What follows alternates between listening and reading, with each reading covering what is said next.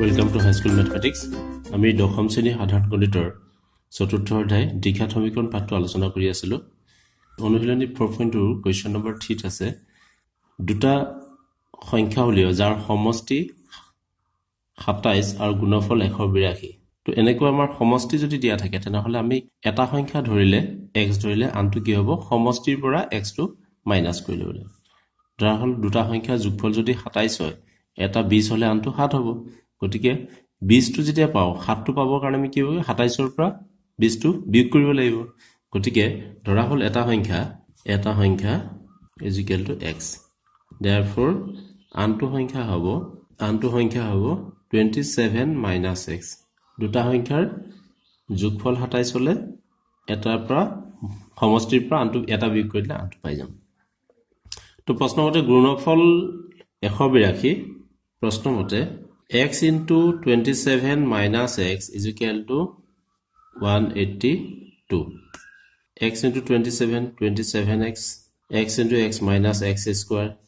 is equal to 182. This implies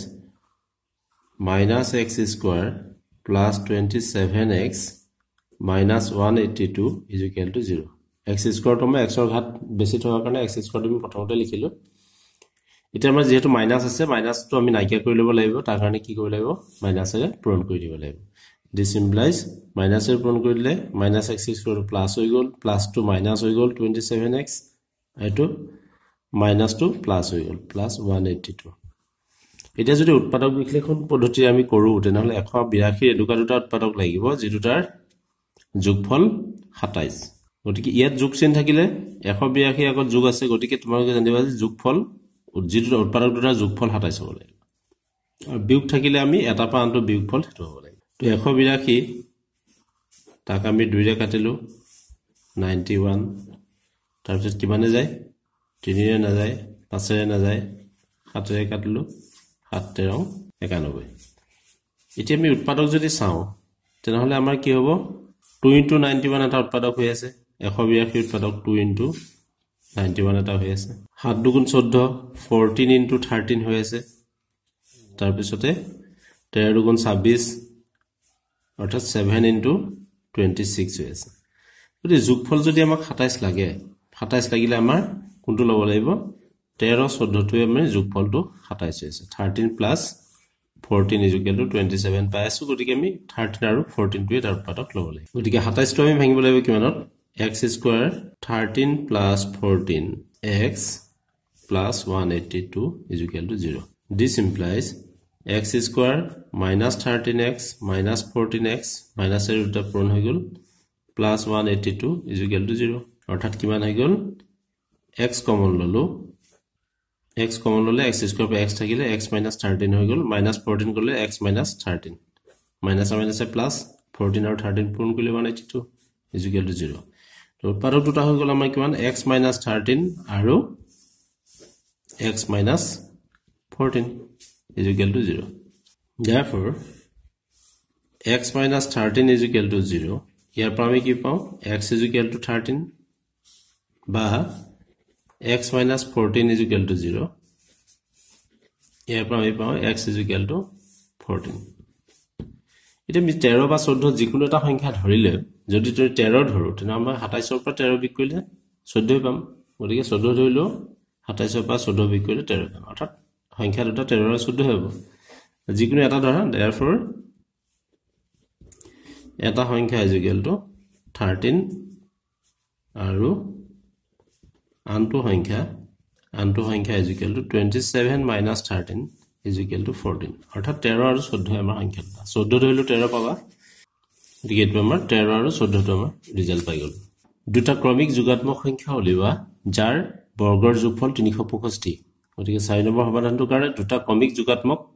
সংখ্যা। তো ক্ৰমিক সংখ্যাবিলাক কি হয় এটা আনটোতকৈ এক বেছি বা এক কম হয় তেনেকুৱা হয়। গতিকে আমাৰ কি হৈ গল ধৰা হল ক্ৰমিক সংখ্যা দুটা x আৰু x plus 1, এটা 5 ধৰিলে আনটো 6 হয়, গতিকে আমাৰ 5 ৰ লগত x যোগ কৰিলে 6 পাম, x আৰু x plus 1 প্ৰশ্ন মতে বৰ্গৰ যোগফল অৰ্থাৎ x square plus x plus 1 or whole square এটাক বর্গ করিলো তার যোগফল হইছে 365 365 this implies x square এটু ভাঙি দিয়া তে কি হবে x square plus twice x plus 1 is equal to 365 x square কি হল 2x square plus twice x plus 1 এটু ইফালে আইলে minus 365 there this implies 2x square plus twice x এটা plus 1 minus 365 is equal to কি হল minus 364 is equal to 0 গুটে কিটা আমাৰ দুইৰে হৰণ যায় গটিকে দুইৰে হৰণ কৰিলে কি হ'ব আমাৰ x square হল plus x হল minus এটো দুইৰে কাটিলে 182 is equal to 0 The 182 আগৰ কোৱেশ্চনটো আমি 182 ৰ পাৰকে বিশ্লেষণ কৰিছিলো তাত আমাৰ 13 আৰু 14 লতে 27 আছিল এতিয়া কি হৈ গল ইয়াতো আমাৰ 13 14 আহিব কাৰণ কি হৈছে 14 পৰা 13 বিকলে 1 8 x ৰ হৰটো 1 আছে তে মই যে আগত যেটো কথা কৈছিলো বিয়োগফল আৰু যোগফলৰ কথা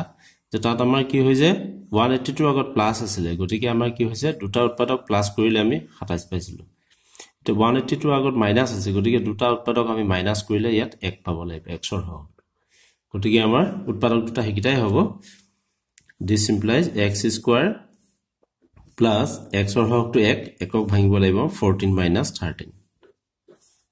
x minus 182 is equal to 0 this implies x square plus 14 into x 14x minus 13 into x minus 13x minus 182 is equal to 0 x common lolo x plus 14 minus 13 common lolo into x plus 14 minus 13 plus 14 is equal to minus 182 is equal to 0 তো উৎপাদক দুটা আহিলে x minus 13 আৰু x plus 14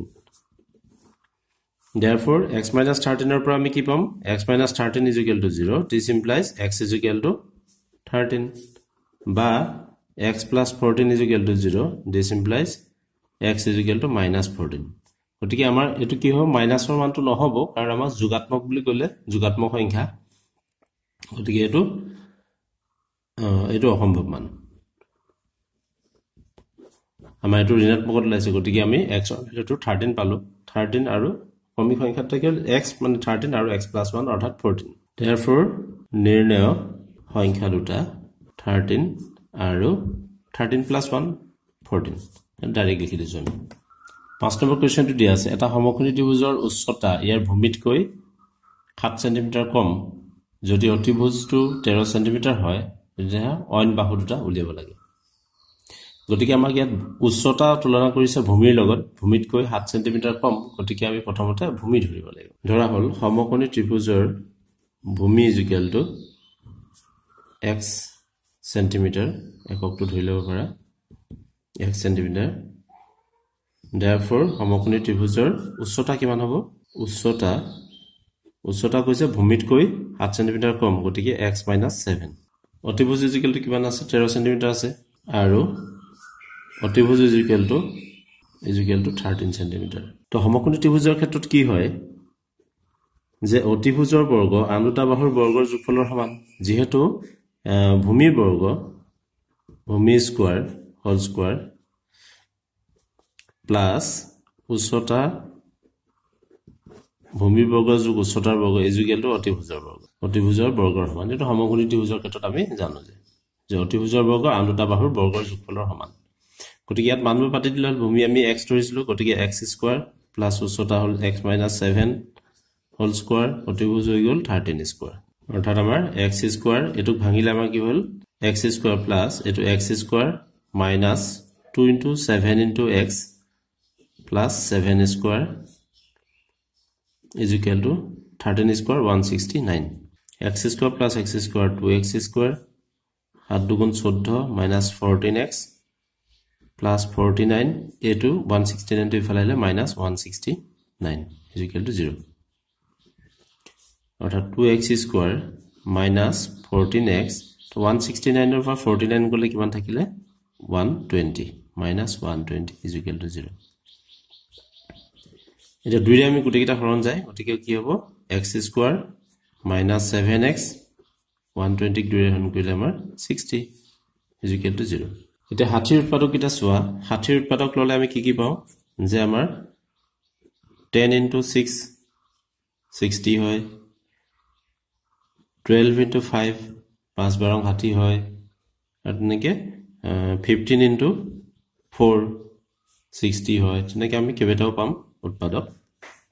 গতিকে ইয়াৰ ভিতৰত আমাৰ কি হৈ গল 5 12 60 আৰু ইয়াত বিয়োগফল ইয়াত 60 আগত বিয়োগ আছে গতিকে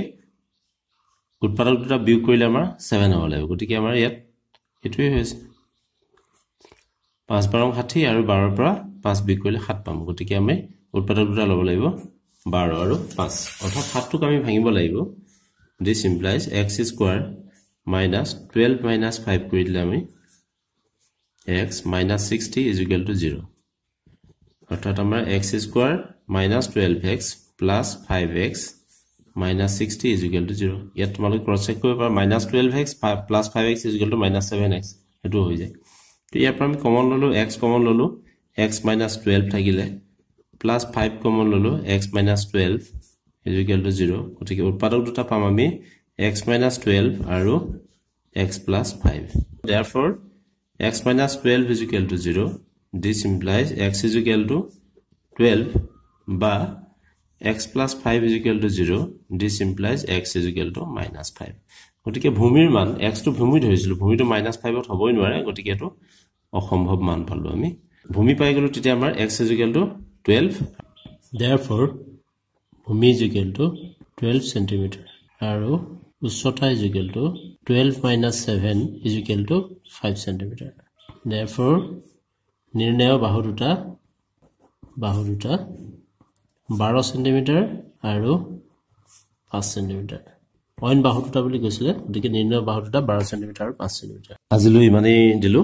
আৰু তোমালোকে বন্ধুবৰ্গৰ মাজত লিংকটো শেয়াৰ কৰিবা যাতে তেওঁলোকো প্ৰত্যেককে পায় ভিডিওটো আৰু চেনেলটো সাবস্ক্ৰাইব কৰিবা সাবস্ক্ৰাইব কৰি বেল আইকনটো টিপিবা যাতে আমি পিছৰ ভিডিওবিলাক তোমালোকে পোৱা তো আজিলৈ ইমানেই হ'ল ধন্যবাদ